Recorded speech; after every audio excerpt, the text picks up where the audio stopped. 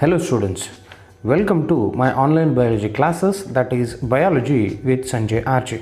Today we will be starting a new chapter from PUC first year, that is chapter number 10, Cell Cycle and Cell Division, and the topic name is Introduction to Cell Cycle and Cell Division. So let's get started. The first thing is, what is a cell? In Latin, cella means small room. The cell is the basic structural, functional and biological unit of all the known organisms. A cell is the smallest unit of life. Cells are often called the building blocks of life. Life organisms are divided into three categories. 1 as animal life, 2 as plant life and 3 as microbial life. All these categories are made up of cell or groups of cells only. Since the prokaryotic cell is made up of only one cell, this single cell itself is the major site for all the metabolic activities such as replication, transcription, translation, etc. The same process happens even in eukaryotes also, but these are made up of groups of cells such as tissues, group of tissues such as organs, and group of organs such as organ systems. There are different types of cells present in our body with different lifespans. As proceeded with different physiological functions, metabolic activities, environmental stress and damages result in the aging of cells, which leads to the less functioning of a cell and becoming inactive after a period of time.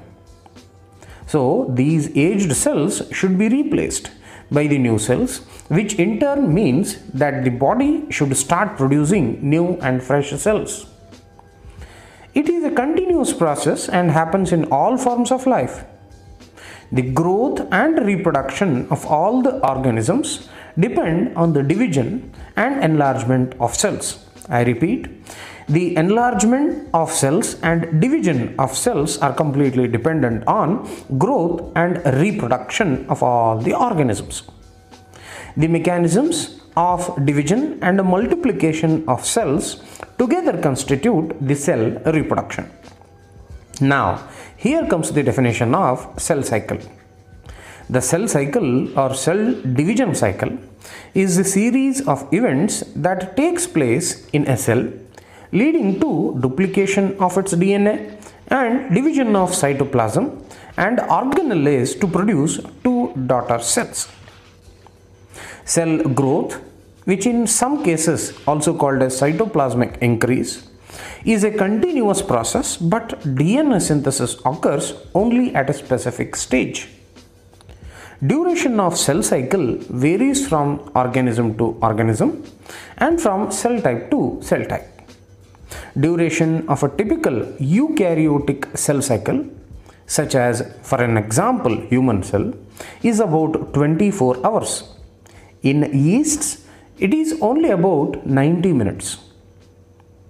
Well, the cell cycle includes two basic phases. One as interphase and another one as M phase, also called as mitotic or mitosis phase. First one, interphase. This phase is also called as resting phase. We'll understand the meaning of resting phase in a few minutes. Interphase refers to all the stages of cell cycle other than mitosis. The purpose of interphase is to promote cellular growth and preparation for the division. Interphase is the daily living or metabolic phase of the cell, in which the cell obtains nutrients and metabolites them, grows, reads its DNA and conducts other normal cell functions. This phase was formerly called the resting phase because of this reason. During interphase, cellular organelles double in number, the DNA replicates and the protein synthesis occurs. The chromosomes are not visible and the DNA appears as uncoiled chromatin fiber. In eukaryotes, there are two distinct types of cell division. One, a vegetative division or an equational division, whereby each daughter cell is genetically identical to the parental cell, and this process is also called as mitosis. And a reproductive cell division or reductional cell division, whereby the number of chromosomes in the daughter cells is reduced by half to produce haploid gametes. It is also called as meiosis. It is the phase between two successive M phases. In this phase, cell growth and DNA synthesis occur. It lasts more than 95% of the duration of the cell cycle. It contains three phases. First one, G1 phase. It is also called as the growth phase or first growth phase. It is the interval or duration between mitosis and DNA replication.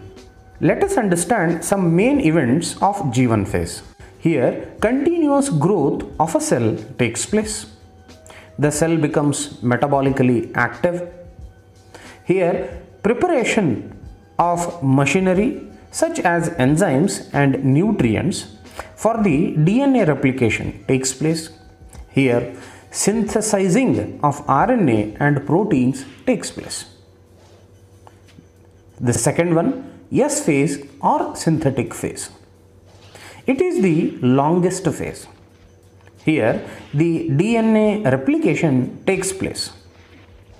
Here, the amount of DNA per cell doubles. However, there is no increase in the chromosome number. In animal cells, replication begins in the nucleus and the centriole duplicates in the cytoplasm. G2 phase or gap 2 phase. It is also called as the second growth phase. Here, the growth of a cell continues. Synthesis of RNA and proteins also continues. And the cell is prepared for mitosis in this particular phase, called as G2 phase. The next section or the next division or the next phase is called as M phase. It is also called as mitosis phase. It represents the actual cell division. In human cell cycle, it lasts for only about an hour. M phase includes karyokinesis, which is also called as nuclear division, and cytokinesis, which is also called as the division of cytoplasm. Some interesting facts. Some cells do not show divisions, such as heart cells. Many other cells divide only occasionally to replace damaged or dead cells. The cells that do not divide further, they leave the G1 phase and enter an stage which is inactive in nature, called as quiescent stage or G0 stage. Such cells remain metabolically active but do not proliferate. So dear students, these are some of the points or the introduction to cell cycle and cell division.